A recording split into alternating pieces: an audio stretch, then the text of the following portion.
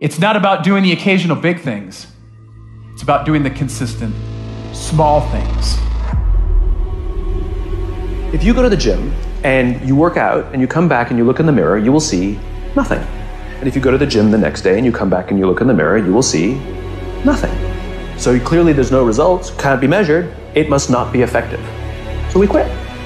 Or if you fundamentally believe that this is the right course of action and you stick with it, you commit yourself to the regime, the exercise. If you stick with it consistently, I'm not exactly sure what day, but I know you'll start getting into shape. There's no event. It's an accumulation of lots and lots of little things that anyone by themselves is innocuous and useless. But if you do it consistently, and you do it in combination with lots of other little things, it's those little innocuous things that you do over and over and over and over that matter the most.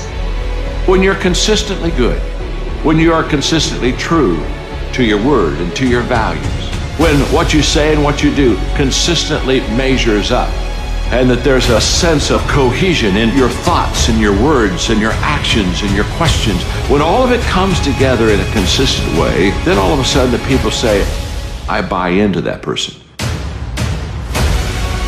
What I did yesterday got me to where I am today. But what I did yesterday is not going to help me to stay where I am today. Do you understand me? You don't get out of life what you want. You get what you earn. Here, this is an everyday gig. Every day is a Monday.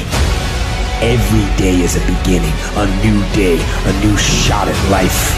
An opportunity to come out of the gate like a man possessed and attack the day without mercy. Every one of you in 5 years from now is going to arrive somewhere. Here's the thing. So many people, we just throw our lives up in the air and rely on chance and just hope it all works out. You don't have to throw your life up to chance.